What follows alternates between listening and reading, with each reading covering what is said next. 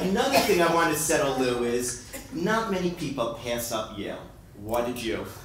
I couldn't afford it.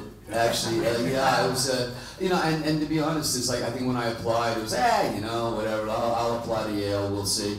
I mean, the funny thing is that I was a very good student. I graduated fourth in my class in high school out of 400-something students, and was class president. I was really one of those boring guys, and one of those guys in Texas that they couldn't figure out, because not only was I captain of the football team, I was president of the drama club.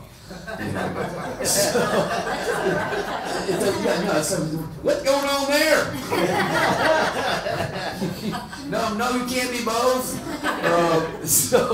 I think all my teachers, and even my drama teacher, when she heard I was going to major in drama, she was, oh no, don't do that, you have such a bright future ahead of you.